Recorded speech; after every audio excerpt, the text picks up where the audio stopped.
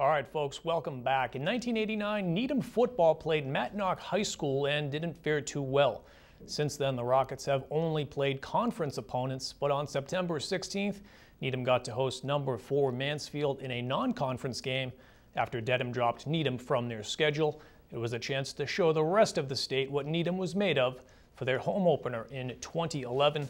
And we pick up the action for you in the first quarter. Rockets trailing 6-0, but Drew Burnett, he goes deep here with a 42-yard bomb to Mark Riley. The crazy one-handed, delicious grab. Rockets take a 7-6 lead. Folks, check out this play again. Riley's first touchdown of the year. He'd had a second one here in the second quarter, a 7-yard touchdown that would tie the game at 14. And then they would take the lead before halftime, a 27-yard touchdown pass to senior Danny Pierce. He shuffles into the end zone after the grab, and it's 20-14 Rockets after the half. Third quarter action, Burnett throws his 4th touchdown of the day, a 76-yarder to junior Nico Panapinto. These are fantasy points, fellas. His first varsity touchdown, 27-14 Needham, but Mansfield, they would score 14 unanswered points, capped off by this Dylan Finity 51-yard touchdown run on 4th and 1. 28-27 Mansfield, but Andrew Moravchik's boot from the 39 yards out with the field goal late in the fourth gives Needham a 30-28 lead.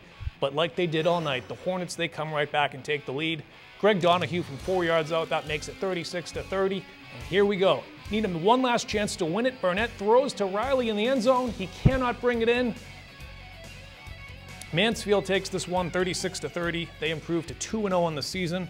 Needham drops to 1-1, but still 1-0 in the conference. Well, the girls and boys soccer teams were taking on Natick on September 20th. The girls were looking to go 500 on the year, while the boys were trying to keep pace at the top of the Carey division ahead of their matchup versus Weymouth on September 23rd. And of course, here is the action at Memorial Field. Both teams 2-3 entering the game. Tori Waldstein sends in the corner kick. The ball sits in front of traffic. But eventually, sophomore Clara Nolan, she puts it home. The Rockets take a 1-0 lead. First half stoppage time, the red and blue taking a corner. The ball flies to Taylor Flutie, and she places it right in the net. 1-1 at halftime. And it stays that way until the final minutes of the stoppage time. Kayla Steve sends in the free kick, and Katie Belleville flicks it into the back of the net. 2 freshmen combining on the goal. Rockets win 2-1 in dramatic fashion. And here come the boys. We pick it up in the 36th minute. Max Steves, Kayla's older brother, shows his free kick styles here with the Thunderbolt bomb into the bottom corner from 23 yards out, the only goal in the first half.